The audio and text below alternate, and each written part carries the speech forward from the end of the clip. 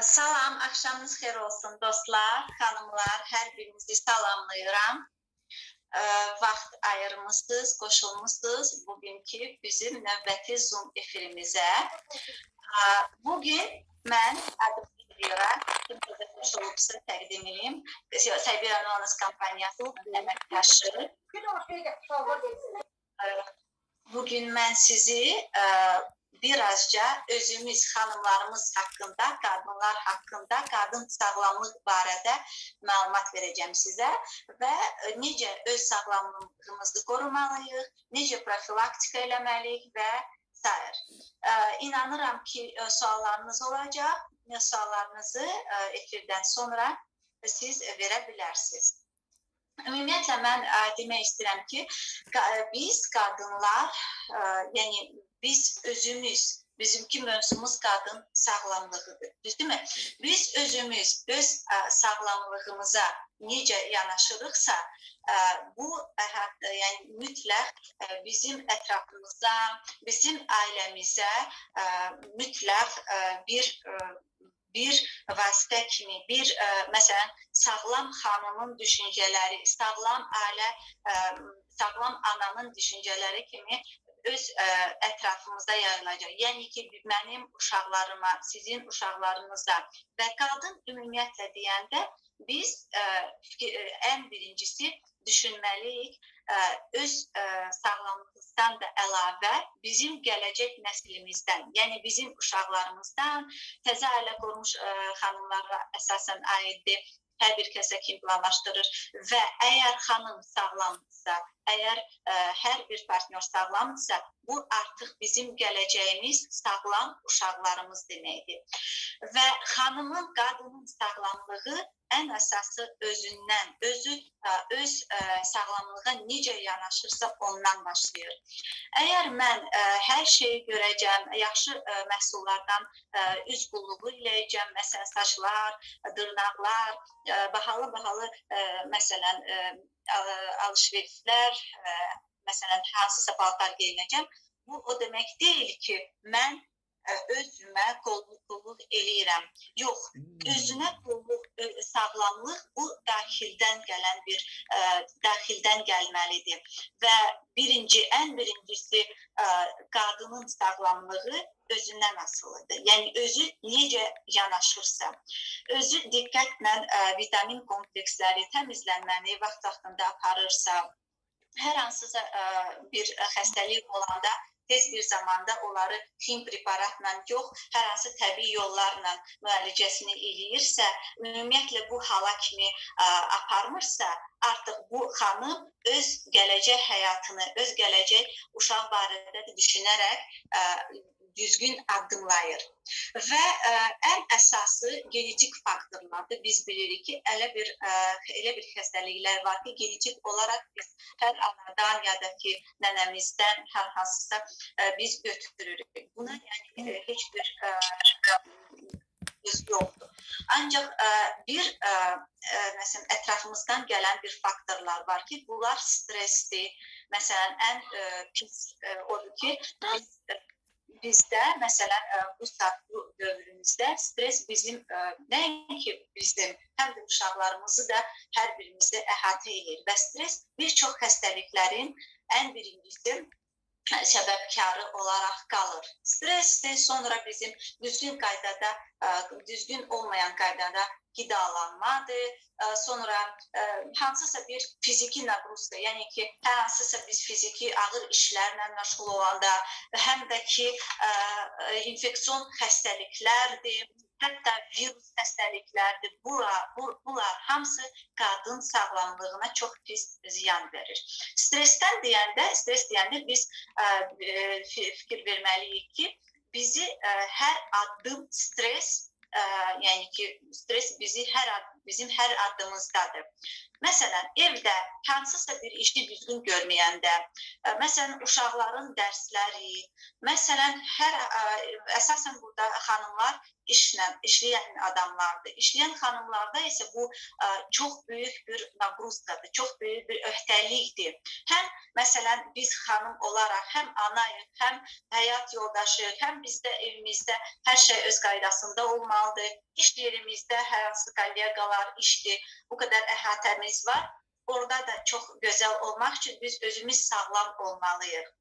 Məsələn, əgər biz sağlam həm də ki düşüncəmiz olmalıdır. Əgər biz özümüzə fikir vermiriksə, artıq bu həm evdə, həm də ki işdə çox bir problemlər yaradır. Çünki sağlam düşüncəli, sağlam bir xanım çox şeylərə qadirdir. Və stres, belə deyək də, biz həm işdə alırıq, həm evdə alırıq. Məsələn, tutalım, siz hər hansısa özünüzdə problemlər varsa, gəlirik evə, qayıdırıq, uşaqlar məsələn qulaq asmırlar, onların üstünə qışqırırıq. Halbuki uşaqların heç bir buna, yəni ki, ne qasayetse de bu aid deyil. Ancaq bu vaxtda siz mütləq özünüzə baxmalısınız. Və mən bilirəm ki, siz bilirsiniz, bizim ümumiyyətlə qadın olaraq orqanizmimiz tek qadın orqanlardan bitmir. Yəni tek onlardan asılı deyil. Hamısı düşüncədən, beynimizdən başlayır. Yəni bizim hipofizimizdən. Əgər hipofiz düzgün qaydada siqnal vermirsə, məsələn qadın orqanlara, yumurtalıqlara və artıq bizdə qadın olaraq menstrual sikldə hormonal pozuntular baş verir. Və bu da həm də aiddir qalxanıvazır vəzlərə. Burada zob deyirik də biz. Əgər biz, yenə də deyəm, stresli bu faktorlarla çox ünsiyyətdə oluruqsa, biz də hər xanımda yaş həddindən asılı olmayaraq hormonal pozuntular əmələ gəlir. Biz bilirik ki, fitoestrogenlərimizin çatışmaması bizdə olsa, artıq saç tökülmələr, sonra immunitet zəifliyi, hətta əsəb gərginliyi, belə bir faktorlarla biz yəni ki faktorları görürük və əslən əsası hormonal pozuntuları. Məsələn, bəzi xanımlarda biz deyirik ki, menstrual siklı 5 gün əvvəl, 5 gün sonra başlayır, ya da ki, bir ay olur, bir ay olmur. Bu, məsələn, sual verəndə həmişələrdir, bəli, həmişə vəziyyət belədir. Yəni, bu normal əslində deyil. Yəni biz bunu düzəltməliyik. Niyə görə? Çünki əgər 25 yaşındakı xanımda belə bir problemlər yaranırsa, bu o deməkdir, bu belə deyək, bir pillə hormonal pozuntulara gətirən bir səbəbdir. Yəni artıq burada 35 yaşdan yuxarı ola bilsin, hər hansısa klimaksdə ola bilər, çox bir şey ola bilər. Və bu gündən 18 yaşdan başlayaraq artıq biz ondan da əvvəl biz başlamalıyıq. Fitoestrogenlərdir, çaylarımızdır, məsələn, yüngül vasitələrlə başlayaraq öz orqanizmimizi qorumalıyıq. Məsələn, biz düşünürük ki, məsələn, çünki xanım olaraq ev işlərimizdə görürük və tez bir zamanda işdən qaçıb, tez bir zamanda biz istəyirik ki, evə qayıdaq. Düzdürmü? Evə qayıdan fikrimizdə nə var? Vaxtında gedək evə, uşaqlarımızı yemək pişirək, ev obstanovkasını normaya salaq və s. Bu zaman biz mağazinə girəndə tez-tez üstə baxıb, heç nəyə baxmayaraq məhsulları alırıq və korzinamızda biz salıb hər bir şeyi götürüb gəlirik evə. Heç düşünmürük ki, yəni onun tərkibində qımı məhsullar varmı, gen modifikasyon, yəni ki, tərkibi düzdürmü? Əgər bunu biz baxıb yansaq, bizim vaxtımız gedər. Yəni bizim fikrimizdə isə vaxtında gedək evə, öz işlərimizi davam edək. Düzdürmü? Beləliklə gün-günə, 1 gün, 2 gün, 3 gün, 1 il, 6 il biz özümüzdən asılı olmayaraq, heç tərkiblərinə də baxmayaraq qımı məhsullarımızın istifadə edirik. Bu da biz bilirik ki, bundan biz heç bir yerə qaça bilmərik. Çünki bu dövrdə современном miri, yəni bu zamanəmizdə qımı tərkibli məhsullar, ekologiyanın çirklənməsi, zavoddur, hər təzə istehsal zavodları və s. bunlar günü-gündən çoxalır. Və biz həmçinin özümüzdə bu texnologiyalara öyrəşməliyik. Və öyrəşməliyik, hətta elə eləməliyik ki, bizim orqanizm üçün heç bir ziyanı olmayan məhsullardan istifadə edək. Ola bilsin ki, hər hansısa biz məhsulları tapa bilərik, ola bilsin. Ancaq bu, yəni ki, 90% olaraq heç bir natural məhsul yoxdur. Hər kəs öz sağlamlığı düşünərək mütləq bioloji aktiv qidalardan istifadə eləməlidir. Yəni, bu gün ərzində bizə lazımlı olan dozirovkada kalsidir, silendir, sonra dəmirdir və s. Və estrogenlərə, biz yenə də estrogenlər haqqında məlumat vermək istəyirəm. Qadın orqanizm əsasən fitoestrogenlər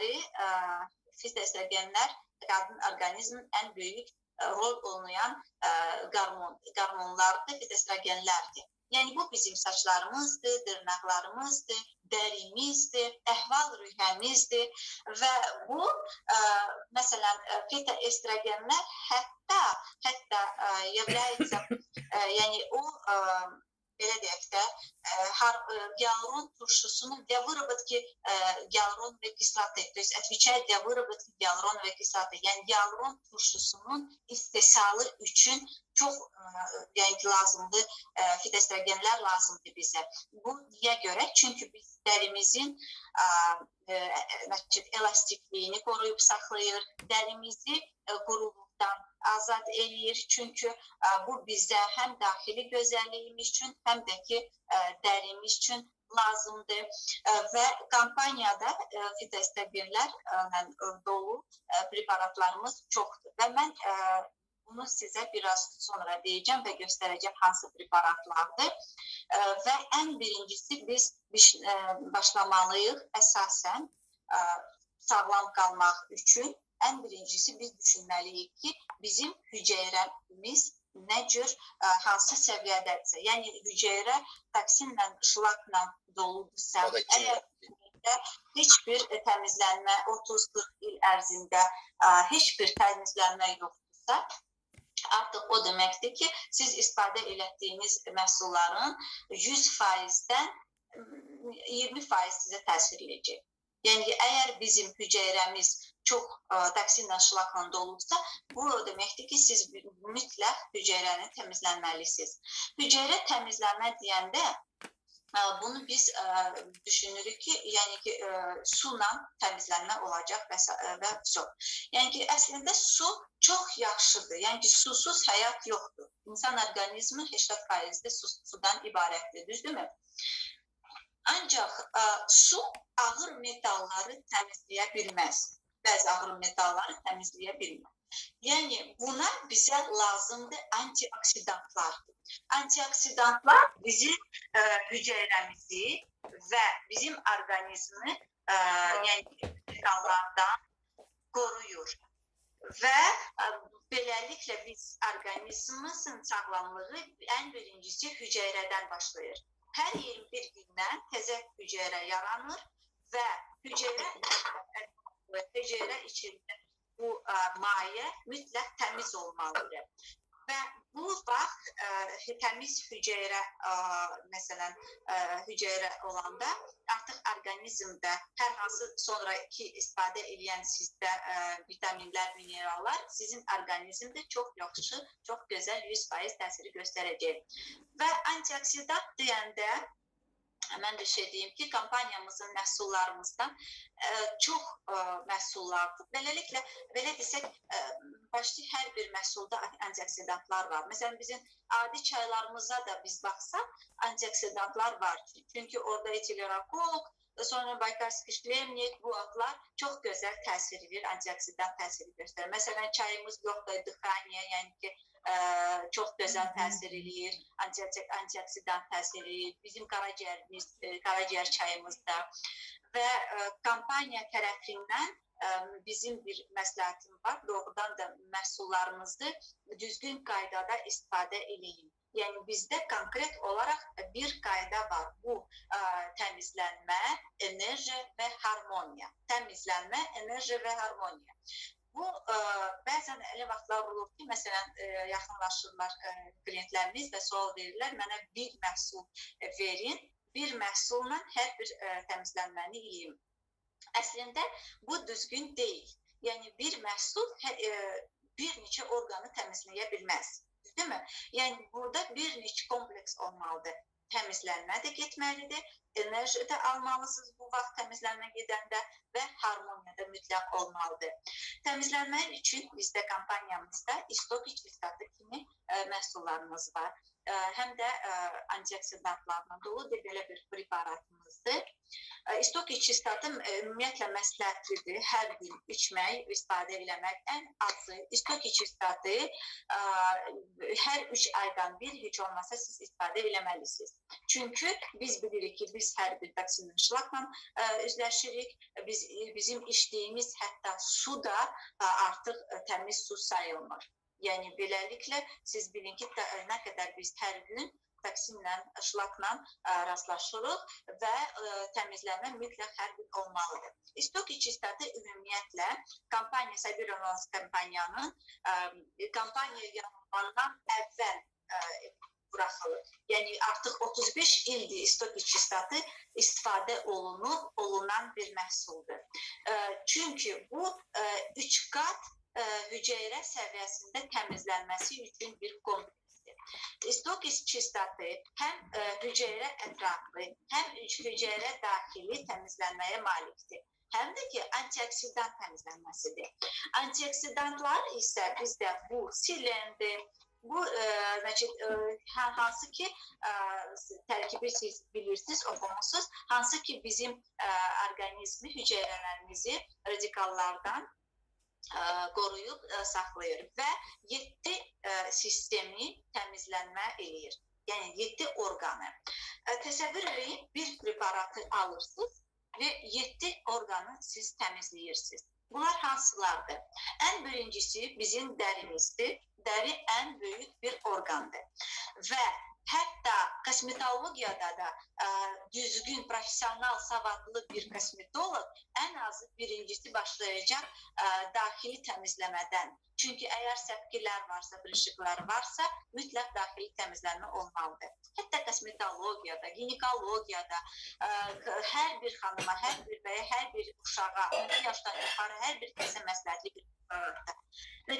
Birincisi bu dəri təmizlənməsi gedir. Sonra bronxolyoqçinaya, bronx sistemin təmizlənməsi, qaraciyər, böyrəklər, mədə altı vəz, sonra hətta biz istok içistatını tezə ailə quran və qurmaq istəyən bizim gənclərimizə məsləhət veririk ki, çünki təmizlənmə hər bir iki tərəfdən olmalıdır. Təmiz orqanizm olmalıdır ki, düzgün qaydada hamiləlik keçsin və uşaq da sağlam, yəni ki, doğulsun.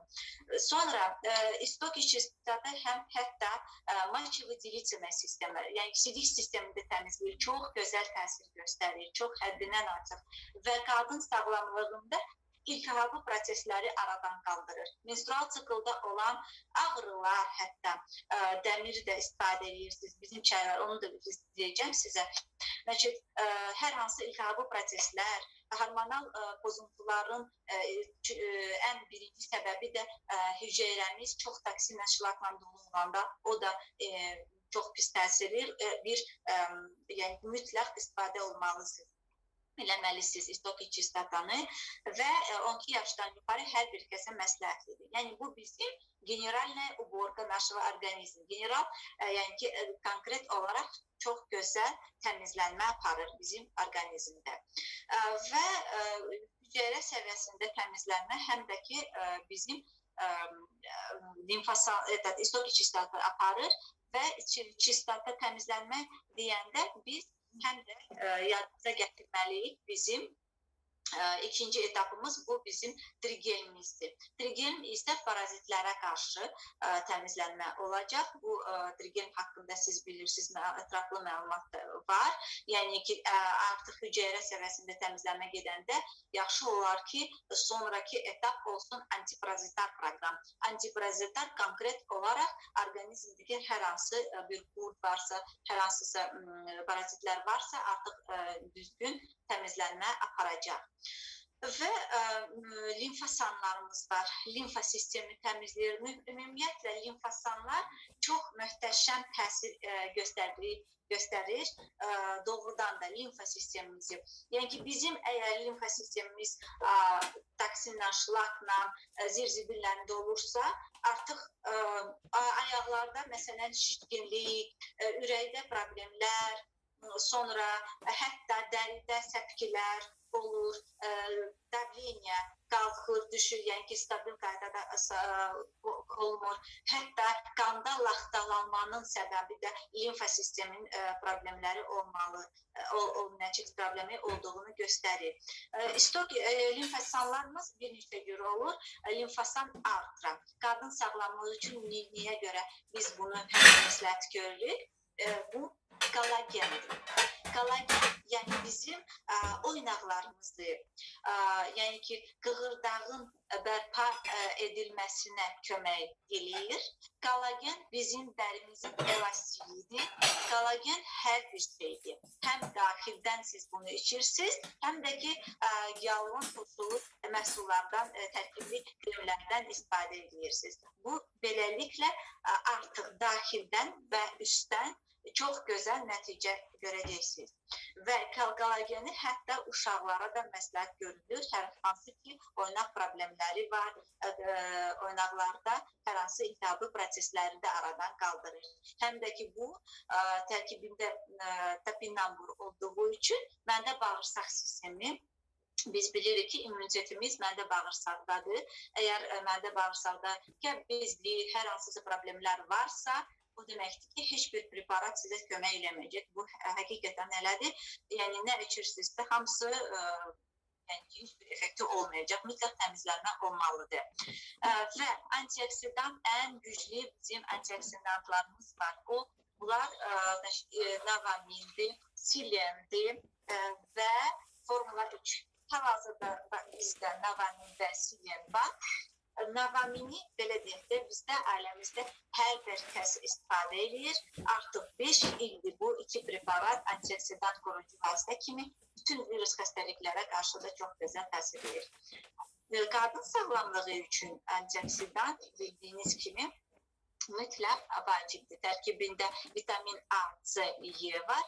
Silen də biz bilirik ki, bizim gözəlliyimiz, bizim saçlarımız, dırnaqlarımız. Təsəvvür edin ki, biz hər gün sarımsağı yerik.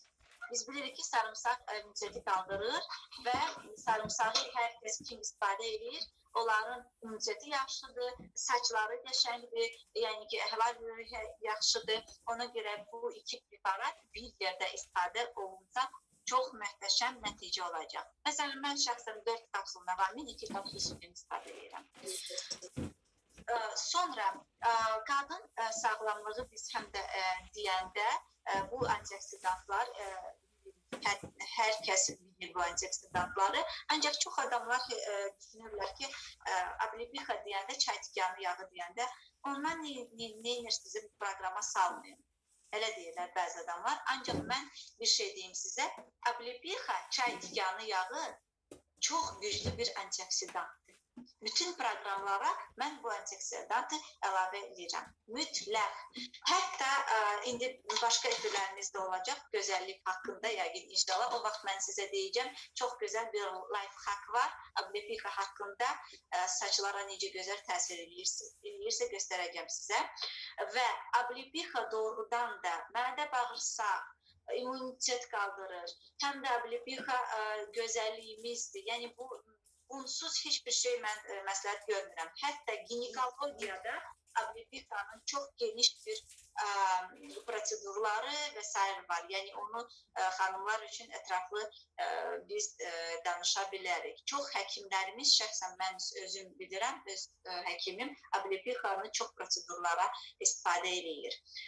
Və biz bilirik ki, yenə də bir şey deyim sizə, bizim kadınlarımız, hem beylerimiz, her bir kez, yani ki organizm bir mesela organ, kadın organlardan yani ki ibaret değil. Yani ki her hansı bir organ, ümumiyyətlə bizim organlarımız birbirinden çok sık əlaqədədir. Yani eğer biz bir profilaktik olarak məsləhət görürüksə kadın programı, o demek değil ki biz ona məsləhət verməməliyik, hansısa başka bir preparatları. Əslində bunlar hamısı bir üçbucaq kimi beyin, kadın organları və qaraciyər bir yerdədir. Məsələn, biz mütləq təmizlənməli eləməliyik qaraciyərimizdədir. İstokiçistdə öz işini görür. Bu heç, yani bu barədə biz bilirik qaraciyərin təmizlənməsi. No, qaraciyərin çox böyük və dərindən təmizlənməsi sırf sinxrovital 4-də,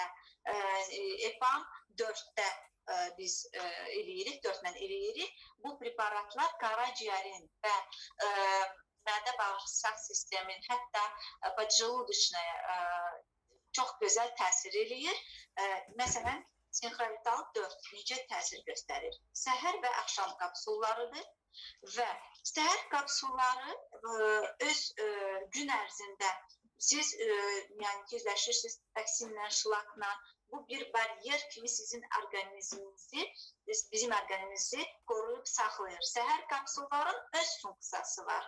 Gün ərzində necə təsirləmək lazımsa. Axşam kapsulları isə artıq stres falan bunlar keçdi. Axşam bizim orqanizm üçün sabahki günə necə enerji və necə başlanması üçün təmizlənməni aparır. Və bu xronobiyoloji zaşitə köməkçi vasitədir. Xronobiologiya, yəni ki, səhər axşam kapsullardır və hər bir kapsulun öz otları tərkibində özünə uyğun otları var. EPAM seriyasından olan, EPAM seriyasından EPAM 4 ve EPAM 24 var. EPAM 4 bu qaraciyər üçün gedir. Tərkibində mumiyə, propolisi və arı südü ilə hazırlanmış bu preparat çox sadədir, istifadə qaydasıdır, damcılardır, gündə 3 dəfə istifadə edirsiniz və çox gözəl jılçaqonlu, yəni çok güzel jılçaqonlu efekti var. Bu kompleks bir yerde istifadə olunanda, hətta qaraciyər üçün çayda istifadə edilərsə çok güzel təmizləmə gedəcək. EPAM 24 bu kadın sağlamlığı için en vacib bir komplekslerin içinde olan bir preparattır. EPAM 24 dediğimiz kimi hormonal fonu kadın sağlamlığımızın menstrual siklinin düzgün qaydada olunması, hətta belə deyək, mənim məsələn klientlərim arasında EPAM 24 və qadın çayından istifadə edən ən az balaca yaş, bu 14 yaşlı bir kız idi. Hal-hazırda da istifadə edir. Yəni ki, gərgin menstrual sikldə ağrılar, baş ağrıları, bunlar hamısını biz bu preparatla və əlbəttə ki, neurovisionla bir yerdə aradan qaldırdıq. Yəni ki, deməyim odur ki, EPAM 24 və qadın çayı bizim qadın hormoniyanı normallaşdırır, menstrual sikldəki problemləri aradan qaldırır. Hətta bu preparat, bu iki məhsul kimdə klimaks dövründə hər hansısa proseslər gedirsə, tərkibində məsələn bustırnik, bayarışnik olduğu üçün əsəb gərginliyi də aradan qaldırır. Yəni bunu siz biləsiniz. Və mən dediyim kimi qadın orqanları əsasən bizim hipofizimiz bizim orqanizmimizi reguliruyor. Yəni ki, kompüterimiz, yəni ki, orqanizmdəki kompüterimizdir, hər hansı funksiyaları necə etmək lazımdırsa, artıq hipofiz siqnal verir. Əgər burada bu funksiya bizdə işləmirsə, yəni belə deyək də, düzgün qaydada, yəni ki, yoxdursa, yəni ki, o artıq hər hansısa hormonal pozuntular araya qaldırır, yəni hormonal pozuntular olur. Və bu zaman biz mütləq qadın proqramla bir yerdə neyrovision məsələn. Mən ümumiyyətlə neyrovision haqqında biz hamımız demişik, istifadə edirik. Bir şey deyim, bir həftə əvvəl neyrovision mən məsləhət görmüşəm 10 yaşlı bir uşağa, qızdır, o da qızdır, 10 yaşlı bir uşağa çox belə klient soruşurdu, yəni ki, neyrovision olmaz, bahadır, belədir. Ancaq neyrovision onu istifadə elətdikdən sonra hətta menstrual siklında təsəvvür edin 12 yaşda artıq xanımlarımızın bu problemləri başlayır. Hətta menstrual siklindəki ağrıları aradan qaldırır. Yəni bu real bir nəticədir. Çünki tərkibində həm antioksidantlar var, ablipixada var. Gördüyünüz kimi bu tərəf istifadə edən notları çox istifadə edirəm. Hər kəsə məsləhətdir. Baş ağrılar, migren, sonra əsəb gərginliyi, gözdə olan problemlər, göz görmə qabiliyyətin normallaşması, yəni hər şey bu neyrovisionda var. Və ən əsası mən sizə demək istəyirəm, çox böyük bizim proqramımızda çox böyük bir rol oynayan bizim kompleks vitaminimiz var. Bu preparatımız var, daha doğru. Çox sevdiyim bir preparat bu Xranalongdur. Xranalong ümumiyyətlə 35 yaşdan yuxarı hər bir xanım üçün mütləq lazımlı bir preparatdır. Xranalongun tərkibində yavron turşusu, D3, sonra taurin var ki, bunlar artıq bizim daxili gözəlliyimiz üçün çox vacib və çox istifadə olunan preparat kimi həm də menstrual siklı, hormonal pozuntuları normaya qaydana salan bir preparat kimi biz məsləhət görürük.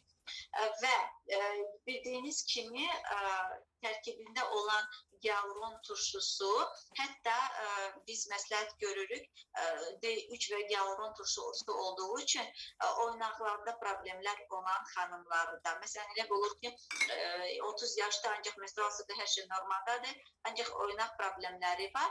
Bu zaman mütləq xranalongu məsləhət görürəm. Çünki limfostan artro, stoki, sustavma proqramı, oynaqlar üçün proqram və mütləq xranalongu əlavə etmək lazımdır. Çünki yavron turşusu bizim oynaqlarımızın elastikliğini koruyub saxlayır və qocalma əleyhinə bir preparat kimi biz bilirik. Həm də tərkibində fitoestrogen genişliyimi var ki, bizim gözəlliyimizi qoruyub saxlayır.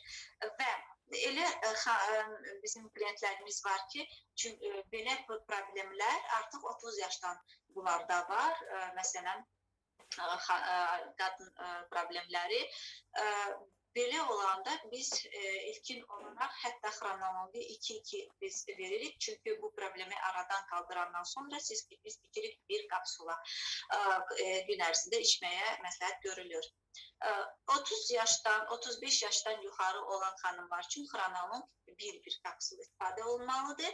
Əgər 40 yaşdan yuxarıdırsa artıq 2-2 kapsul məsləhətlidir xranalongdan. Sonra bizim əsəb gərginliyi üçün, ümumiyyətlə hər hansı streslərdən biz orqanizmimizi qorumaq üçün maqneziumun çatışmamazlığı olur. Hətta belə bir preparatdır, maqnezium 60 kapsuldur və hər kəsə məsləhətlidir. Maqnezium ümumiyyətlə bir elementdir ki, bunun çatışmamazlığı olanda artıq bir hansısa əsəb gərginliyi, əsəb problemləri yaradır və bunların aradan qaldırması üçün biz mütləq maqneziumda istifadə eləməliyik. Beləliklə biz bugün yenə də bir məhsul haqqında məlumat verim. Təzə bizə gələn bir məhsuldur. Təmizlənmə olduqdan sonra məsləhət görülür kompleks vitamin B kompleks. Ən yaxşısı, ən sərfəli, həm qiymət, həm də ki istifadə qaydasına görə çox möhtəşəm bir kompleks var. Bu Mama Box'dur. Yəqin siz də istifadə eləmişsiniz, istifadə eləyirsiniz. Mama Box'un tərkibində həm vitaminlər, həm minerallar var ki, bu belə paketin formasındadır. Açırsınız, bir paketi gün ərzində səhər içirsiniz. Gördüyünüz kimi balıq yağları, vitaminlər və minerallar və istifadə eləyirsiniz. Hətta Mama Box nəinki bütün xanımlar, hətta bəylərimiz istifadə edir. Çünki ondan da çox sadədir istifadə qaydası. Hamiləlikdən əvvəl, hamiləlik zamanı, hamiləlikdən sonra, yəni ki, siz burada baxmayın, vereminiz, hamiləlik yazılır. Çünki bu hamiləlik zamanı düzgün qaydasında yəni hazırlanmış dozirovkadır. Buna görə, əgər sizdə məsələn yorğunçuluq, yəni yorğunluq varsa, hər hansısa vitamin çatışmamazlığı varsa, hətta Mama Box'un bu 2 paketi gün ərzində istifadə edə bilərsiniz. Bir paket səhər açırsınız, istifadə edirsiniz və bir paket də axşam. Çox möhtəşəm nəticə verir. Tez bir zamanda orqanizmi bərpa edir. Və dəmir, bu mineral haqqında bir xüsusi olaraq qeyd eləmək istəyirəm. Doğrudan da çox vacib və sevimli bir mineraldır mənim özümdə. Həm də ki, çox